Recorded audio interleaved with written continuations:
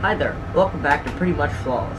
Today in this video, we're going to be looking at a problem you might run into when using two transistors in series. Let's get into it. So here's the circuit. So this is a AND gate, that's the project I was working on. And as you can see, when you close this switch and this switch, these transistors will be able to turn on, power will go to the load, such as the LED in my case, and goes to ground.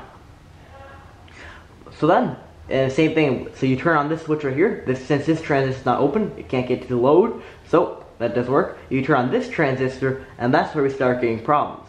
So as you can see, this resistor right here limits the current to go to the base.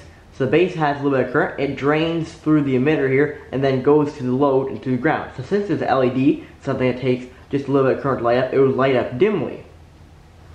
So that was a bit of a problem with my logic gates, because that could cause a problem with the indefinite state. So, like, for example, we don't know if this would act a bit more like a lopsided OR gate, where this one turns on, so that'd be very confusing for our logic. So, to solve this problem, what I did was, so this is the fixed example of the circuit here. So, we got the load in between the two transistors in series, and what happens is, so you turn on this transistor right here, the positive can come through here, it can go through the load, but since this transistor is not on, then it can't get to ground. Same thing, you turn this switch on, it can come through the base, through the emitter to ground, but the load won't turn on because this transistor isn't on. So when you turn both transistors on, it can flow through the positive, through the load, and then down to the negative. So, now for some examples with snap circuits. So here's our circuit all wired up using snap circuits.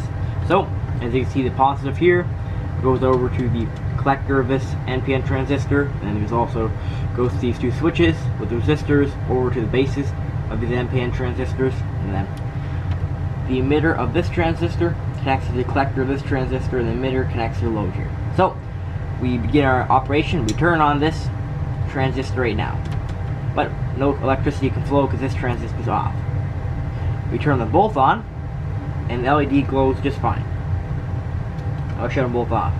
So now we turn on this one, and as you can see here, the LED is glowing because, as described earlier, it's going through this resistor, out the emitter, and over here through the LED. And it's pretty dim, but here's both of them on, here's on. So it'd be hard to tell if you're using like an indicator light or something, if that's supposed to be on or this is supposed to be on. So the solution is, so here's the solution, just to put the LED and the resistor in the middle of the two transistors. So now what happens is we turn the one on, current can flow from the collector to the emitter through the LED, but it can't, this transistor isn't turned on, so it can't get to the negative and the LED won't light.